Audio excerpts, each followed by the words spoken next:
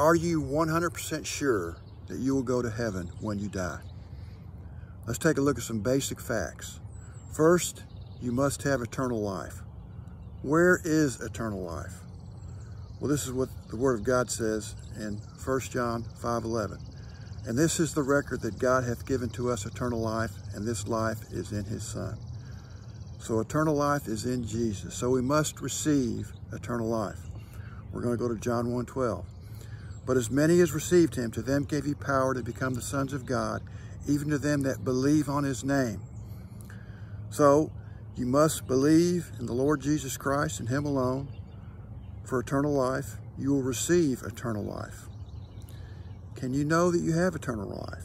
Yes, we're going to go to 1 John 5:13, which says, These things have I written unto you that believe on the name of the Son of God, that ye may know that ye have eternal life. So we've got it. The key question is, can you lose it?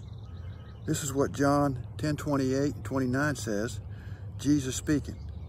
And I give unto them eternal life, and they shall never perish. Neither shall any man pluck them out of my hand. My Father which gave them me is greater than all, and no man is able to pluck them out of my Father's hand. You cannot lose your salvation.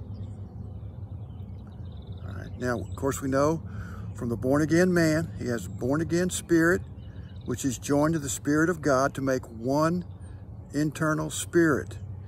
God has never sinned. He's not sinning right now inside of you. So you have a sinless inner man. Heaven ready. If somebody shot me in the head right now, that inner man would go directly to heaven. My body, which will never go to heaven, will be buried. Now let me say this. All Christians sin. I am a sinner with my outer man, my body. Okay. Christians will not necessarily get away with sinning. Please read about chastisement, Hebrews 12, verse 5 and 11. There's also a sin unto death. Read 1 John 5:16. Have Christians ever died in the New Testament for sinning? Yes, there's several examples. One of them is in Acts chapter 5, verse 1 through 6. So we're talking about eternal life, your sinless inner man going straight to heaven. But Christian sins, and there are very big possible consequences for that. But back to the original question. Are you 100% sure that you will go to heaven when you die? I am, because of the Word of God.